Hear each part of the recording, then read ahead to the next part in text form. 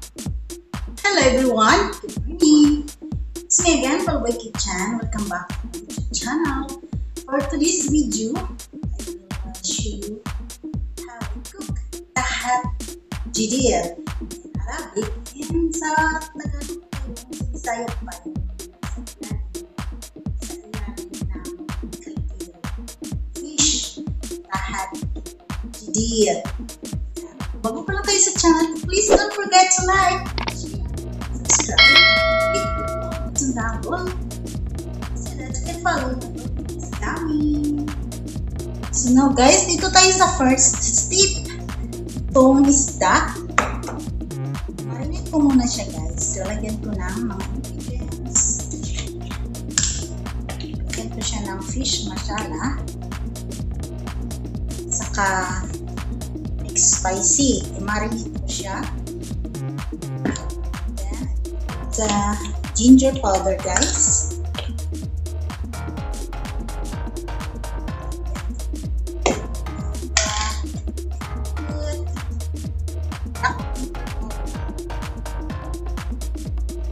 Siya guys. Marinate mo siya within 20 minutes. Okay, guys.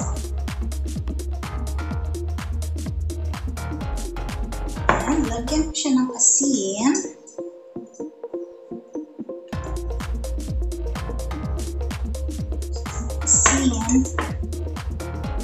And ihalo mo lang siya guys. Mix it. Okay.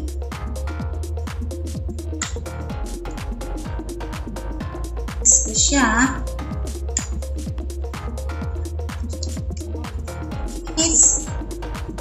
Natin silang magbanding-banding together with the ingredients.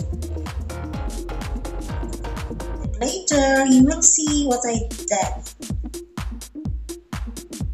Lagyan din natin ng spicy. Pareho lang siyang ano guys, yung ingredients.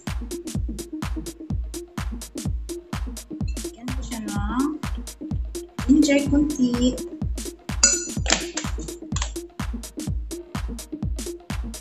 Masala. So now, halo natin siya guys. Same sa isda. Mix it.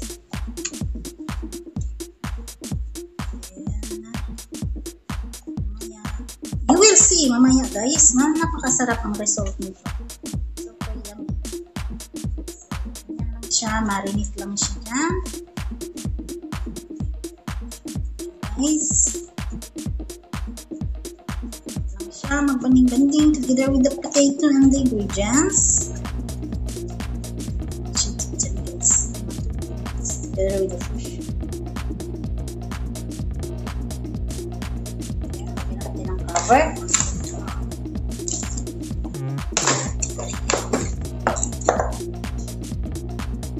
Isda din guys. Lagyan din natin ang cover.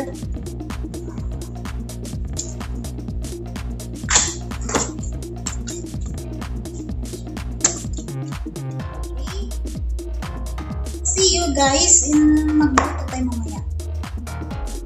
Bye!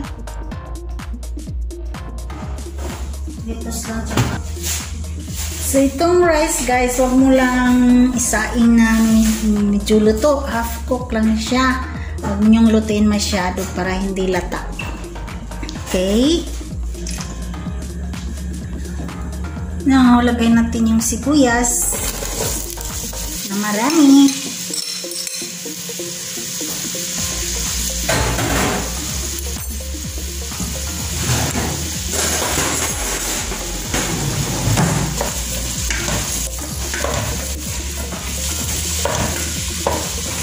Ito na yung para sa isda. Ito yung kanin.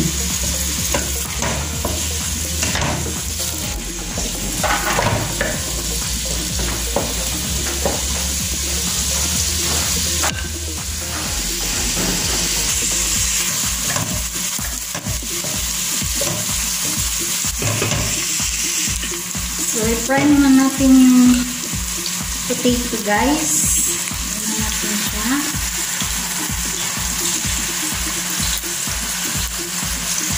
Okay.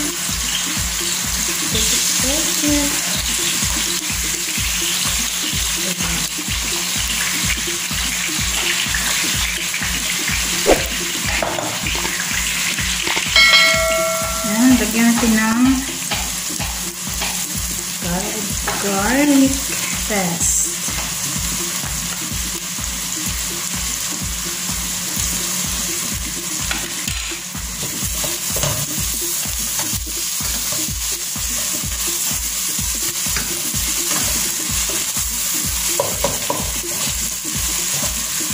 Guys, tomato. Ganyan po yung tomato kasi ito ang pasarap sa recipe natin for today. Marami siyang ingredients. Yan lang natin magbanding-banding. Then, I put another ingredients. Pag maglambot na po siya, guys. Lambutin muna natin yung tomato.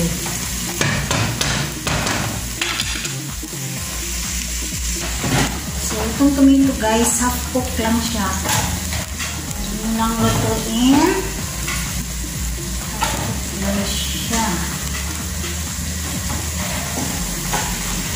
Now, mag-fry na naman tayo ng isda. Yung minarinig natin. Fry natin.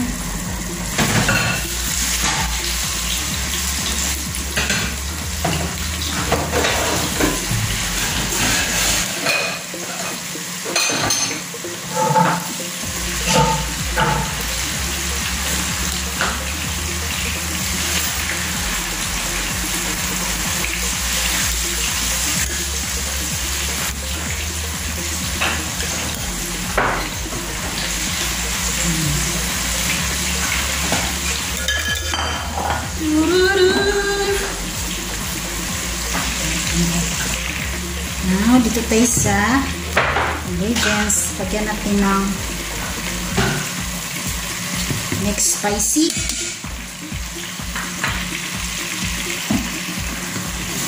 Lagyan natin ng cumin powder.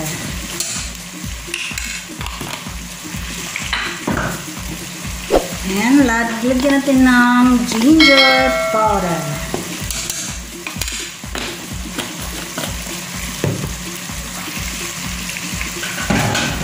Lagyan natin ng asin, guys. Kunti lang. Mamaya, tikman natin kung tama lang sa asin or kulang. Lagyan natin ng Maggi cubes. Kalahati lang ilagay ko. Ayan, lagyan natin ng coriander leaves. Naka-frozen na ito siya, guys.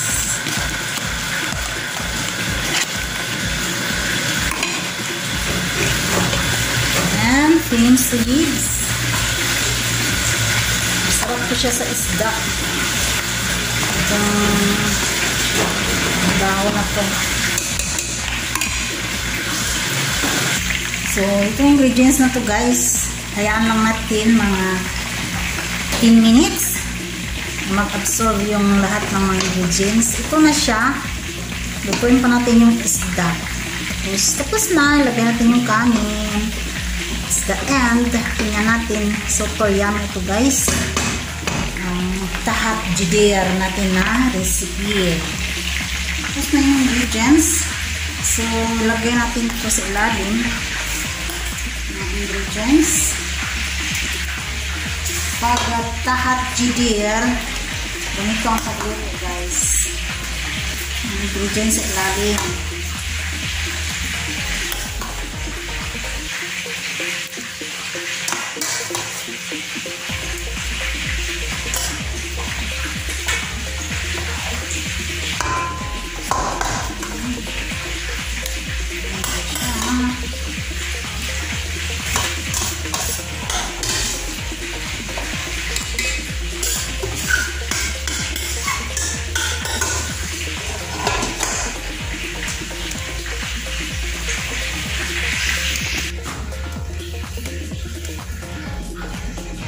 So now, lagyan natin ang potato.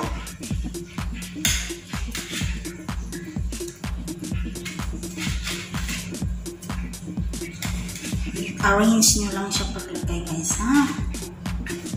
Huwag lang para hindi siya madurog. Tandahan lang.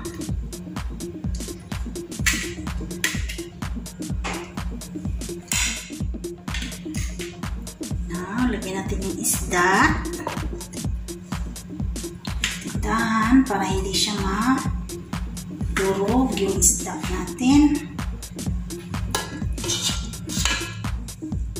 Yan na siya. Yung style ng mga Arabic food. Yung nag-apply para cookers sa Middle East. Tingnan nyo yung mga luto ko guys. Marami kayong natutunan dito. Durog na siya. Yung madurog kasi pagpahain mamaya. Durog na siya. Now, dito na naman tayo sa kanin. Ang kanin guys, lagay lang sa ibabaw.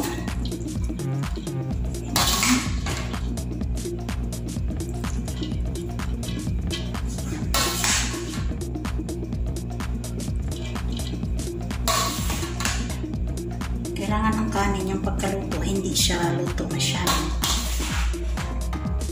Tamang-tama lang, hindi siya lata.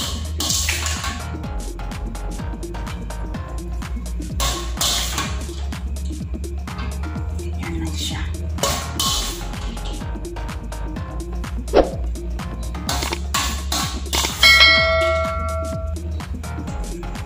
So, tapos na siya guys. Ang gagawin natin, lalagyan natin ng foil, tapos balik sa kalayo, then 20 minutes or 30 minutes as you like. Ganaan lang ang kalayo para luto na siya. Taran! Balik tayo natin guys. Okay.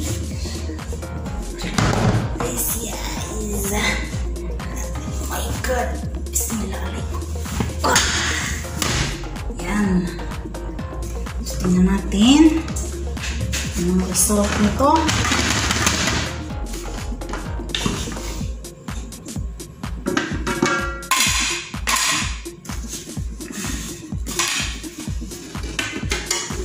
Okay. It's perfect. Ay! Ganito siya. Now, lagay ko sa plate. Thank you for watching. This is all. See you in the next video.